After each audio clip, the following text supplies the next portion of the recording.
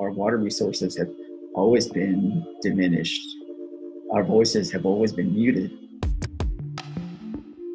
I'm an contemporary conceptual photographer, artist, and activist. There's not enough hand washing.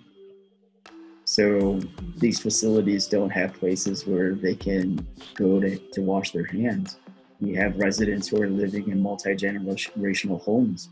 So if somebody is contracted with the virus, they take the virus home and they infect their grandmother, their aunt, their brother, and their sisters. There's also a crisis of drugs and alcohol and homelessness. One individual can infect 150 people in one night because they're out partying or, on the streets.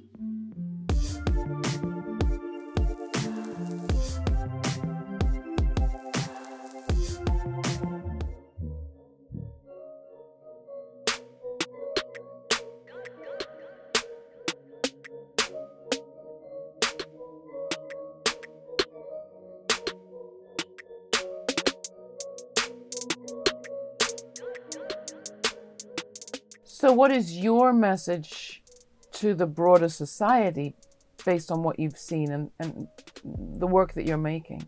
I come from, so to speak, a white man society. I was born on the reservation. I did not live or grew up on the reservation. I grew up in the Midwest. I want to be a pillar to build a bridge of communication between the traditional culture of the Navajo people. I want to open that dialogue between them so that they can understand that the white society is not a threat, that the ways have changed, that there is a leadership, that the scientific ways is not a threat, that there's the wise world and there's also the scientific world that they can meet in together. Why is this moment, when on the face of it, it looks as if the federal government has not been very attentive to the needs of the Native population, why is this moment a time to build that bridge and that trust? This pandemic has kind of been an opening pavement for this dialogue to be open more, and then we're starting to get recognized.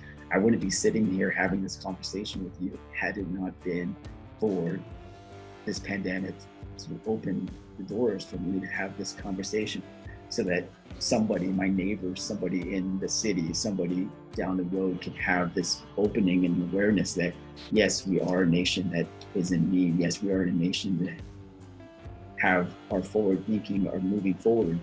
What is it that we need? What is it that we want to change?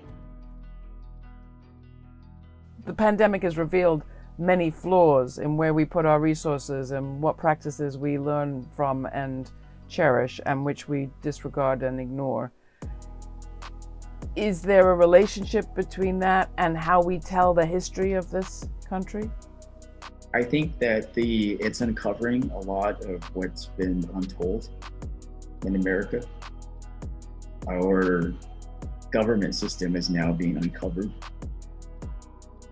The way that we've been treated like cattle. And I want my people to understand that there is healing that we can do. I think that, really change comes from working together. If we look at the change and look at the life going forward, this pandemic has really opened my eyes and wanting to connect with my elders and see where their lives are at. And knowingly that there is a tradition and culture that's dying in us, that's invisible. And that invisibility needs to be heard.